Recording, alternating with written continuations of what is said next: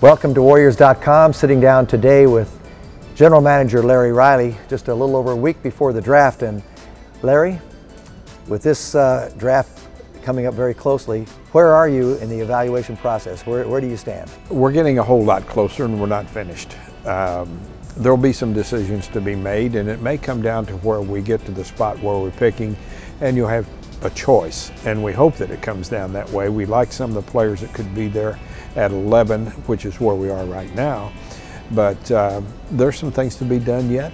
We're closing in on it. Who knows what may happen, but we have a focus for what could happen at that pick. When you project that pick, you certainly have a list of names, so I would imagine you have them in priority, and if that person is there, you're going to take that number one or the number two that you have, whatever. Or somebody who was projected, a lot like Stephen Curry, who was projected to go earlier, might fall into your lap. Then you change your plan and go with him. That's exactly right. It can happen, and we did see it happen. You hit on the main one, Stephen Curry. We didn't see that coming till almost 48 hours before the draft. And of course we knew him, we knew what we thought of him. But you do have to plan that something a little bit out of the ordinary could happen, which could affect you, and you have to be ready for anything that could happen like that. With all of the resources that you have and all of the personnel involved in bringing the players to your attention, you've got the scouts all season long. You've got video personnel that bring it together, that put it before you. You've got assistant coaches. You've got your own front office people, along with you and Travis Schlink and now Bob Myers and of course Jerry West. What do you value the most in all of that process? How do you bring that together? We've been fortunate to have accumulated a group of guys who have an opinion.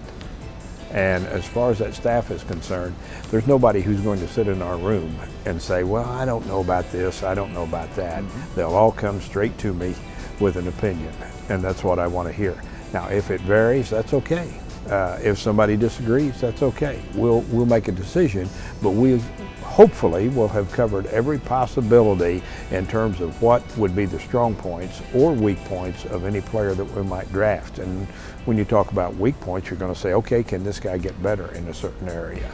So to me, it's the candor, it's the conversation, and then this conversation, of course, is based upon having seen these people play, and we go with statistics some, but we go a whole lot more with what we see with our own eyes.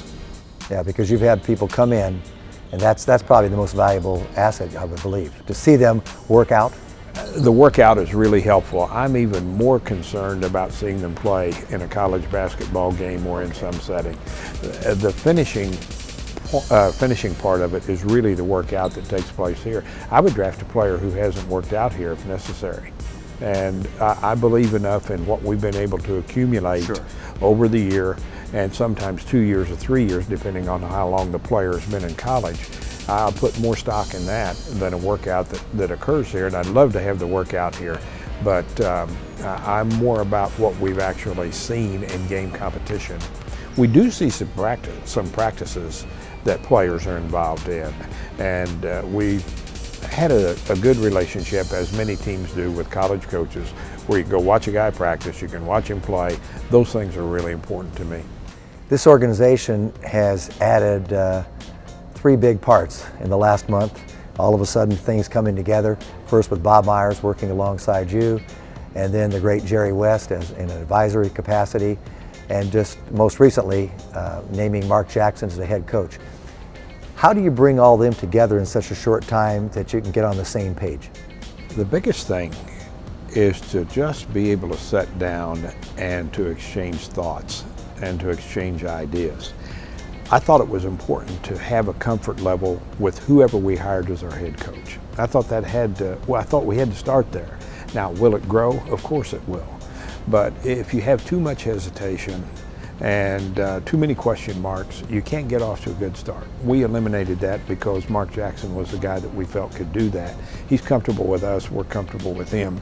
Jerry West has been around so long, he can sit down with anybody, and he's not going to have any discomfort. And the good thing for us is we have a board member in Jerry that we can run something by from time to time and get a good opinion. Recently I've seen comments made by you. I've listened to you, in fact, in some other interviews, and I sense I don't know, there's a sense of excitement that you're going to be working with Mark Jackson as the head coach. I sense that enthusiasm. It's really there. We did an extensive search, and Joe and I pretty much arrived on the same day at the conclusion, okay, it's time to choose a coach. And so we got there and we thought the facts aren't going to change. We've talked to a lot of people, and Mark Jackson's enthusiasm is infectious. And that's a great thing, and I'm excited to be bringing a guy into this organization who is going to command the respect of the players immediately. He's a guy who isn't afraid to throw it out there that we're going to be successful, and I think this organization has needed that. You know, getting back to the draft, we all focus on your first pick, the number 11 pick, but you also have a second round pick and number 44. Is it safe to say that you do just as much work and there's effort going into choosing someone in that second round, because you can find some jewels there? Our staff will work diligently on that pick, and I personally can't get to all 60 guys who are going to be drafted in the course of the season. There's a good likelihood I will have seen that person play in some venue or another, because there were things that happened this year where there was a camp in New Jersey that I'm pretty sure our second pick at 44 was in there, so I've seen him play. Probably was at Chicago also, but that's a situation now that's more about drills and shooting and limited competition. So I'll have some knowledge of that guy, but our staff will have great knowledge of him. That it's really important that if you could just grab somebody at 44 that makes your team and makes you better, whether it's this year or 3 years down the road, maybe every third year you get a guy on the second round that makes your team and makes you better. We need to do that. Let's project ahead another week, and your day before that draft, and that war room is there, and you get all the personnel. Who all's in there, and what is it like in the war room as it comes down to making a decision? I would think that most of our discussions have already taken place by then, and there's some knocking around, so to speak, that has taken place before that. One person giving an opinion, another person giving an opinion. You have maybe two sides of an issue, or one guy likes a player, one guy doesn't like a player. I think all of that we've been through by the time we head into that last day.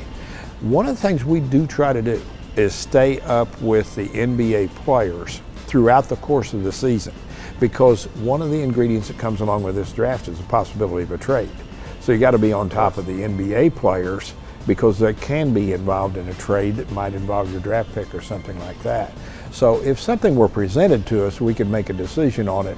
We'd be a little bit cautious if it was a late presentation. Larry, thank you very much for your thoughts and information regarding this year's draft, and of course, the best of luck. Thank you, Jim.